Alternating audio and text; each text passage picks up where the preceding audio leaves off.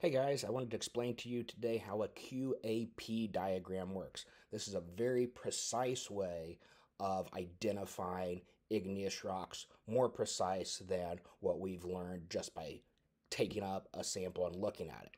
Q stands for quartz, A stands for alkali feldspar, as in that famous K feldspar or orthoclase, that pretty pinkish salmon colored mineral, lots of potassium, but might have some sodium.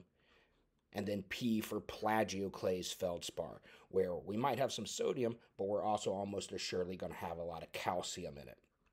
Plagioclase can have calcium, it can never have potassium. Alkali can have potassium, it can never have calcium. So here we can see the plutonic rock types. Here, this is a very official version of what it means to be a granite. We got these numbers here, but this diagram is a little confusing at first, so I want to help you to see how we arrange this. Notice Q stands for quartz, A for alkali feldspar, P for plagioclase. Nice and simple so far. The numbers only tell us the percent quartz or percent plagioclase. They tell us nothing directly about alkali feldspar. So let's take a second. That line right there. Hopefully you're going, 60% quartz, and you'd be correct. Now, this line right here, if you take a second, you might go, well, that's 65% plagioclase. But 60% plus 65% is too much. How can that be? Well, this is the percent plagioclase of the total feldspar. So if this line tells us it's 60% quartz, 100 minus 60 means roughly 40% of the remaining minerals are feldspar.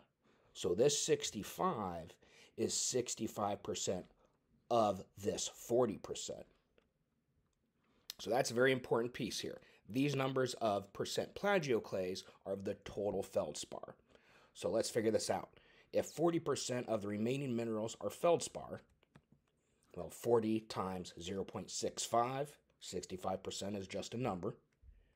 That equals 26% plagioclase. So we could then also go, okay, well, if 65% of the total feldspar is plagioclase, that means 35% of the total feldspar is going to be alkali. So 40 times 0.35, 14% alkali feldspar. And if you add these numbers up, 60% quartz, 26% plagioclase, 14% alkali, you get 100%. So that point right there would be these numbers here. Hope that helped to figure out how to read a QAP diagram.